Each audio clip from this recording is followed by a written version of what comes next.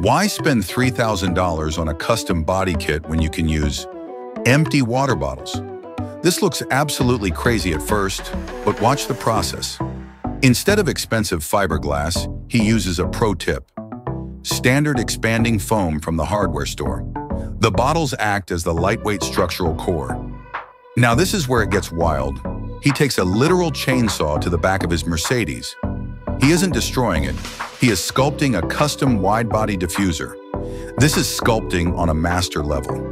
Once the rough shape is there, he switches to a knife for the fine details. Look at how he carves out those aggressive aerodynamic vents. It has to be perfectly symmetrical.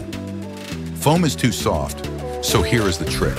He coats the entire structure in a hard-shell body filler. This turns that soft foam into a rock-hard surface that can actually take a hit. And now, the most satisfying part. He sands it down until those lines are razor sharp.